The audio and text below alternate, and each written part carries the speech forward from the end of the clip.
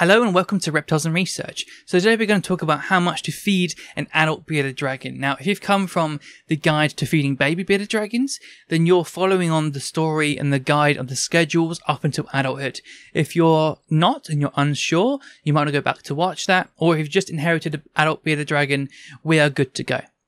So everything I'm going to say in this video is from my own knowledge of keeping my own bearded dragons and my partner's bearded dragons, and we interviewed the world's leading expert in bearded dragons on our podcast, and so everything you're going to hear in this video is from the leading expert in the world as well as our own experience as well. So you want to feed your adult bearded dragon 5 dubia roach-sized items 2 days a week, and then the rest you want to feed them a bowl of vegetation around the size of their head 3 days a week, and then literally gaps without food in between those days.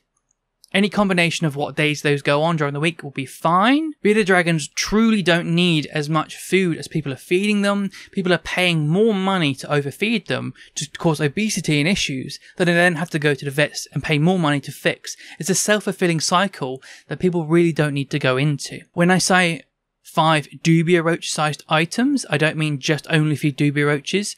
I say feed a variety of bugs, but if you're feeding a large item around the size of like a dubia roach, and you don't want them to have like a monotypic diet of just one bug type as well. You want to go like a grasshopper, a cockroach, a cricket, a mealworm, a calciworm. You get the idea. You want them to have like variety in their diet because each individual species of bug has different nutrient properties. Some things have different amino acid structures than other things, and between the size between their eyes is roughly where you want to go. And I don't mean like this way, I mean like this way. So if the width of your insect fits between the eyes, you're good to go. Bearded dragons need twice as much calcium in their blood as phosphorus, and the bugs basically don't have bones, so they actually have exoskeletons which are pure phosphorus. So providing them with bugs without calcium powders is essentially providing them with phosphorus.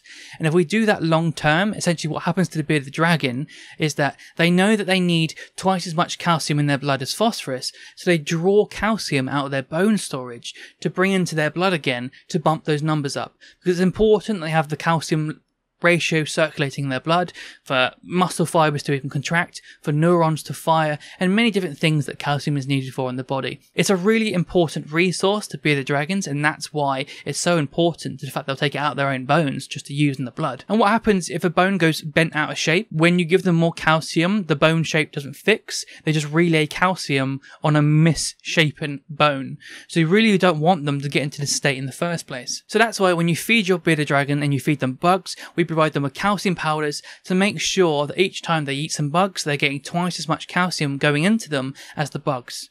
So the reason they don't have someone like sprinkling calcium powder on their insects in the wild is because in the wild they're actually eating like plants that are like 20 times as much calcium as phosphorus in the wild, which means cumulatively over their entire diet they're eating far more calcium than phosphorus, and that means that they're actually getting a really healthy living out in the wild. So let's talk about vegetation. So many people have problems getting their bearded dragons to eat vegetation, and the reason behind that is because people have raised bearded dragons following these rules of like as many bugs as they'll eat in 15 minutes. So they give them all the tasty bugs and like give them everything they want.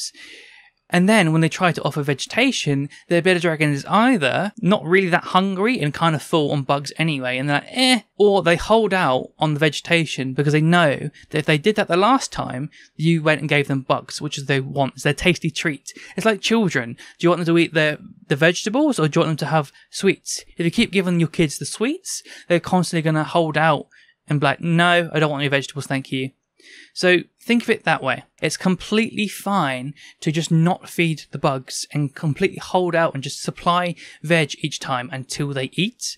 They won't starve themselves to death. They're not stupid. They won't look at food right next to them and decide not to eat and die. That they are far more intelligent than that. You got to have a bit of like tough love about you and be like, I can see the situation that's happening here. You're holding out for bugs and you've got a bad habit. I'm literally going to hold off, and you're not going to get the bugs until you eat your vegetables. You're not having your sweets until you eat the vegetables. And that's basically what you have to be. Your bearded dragon's not going to die.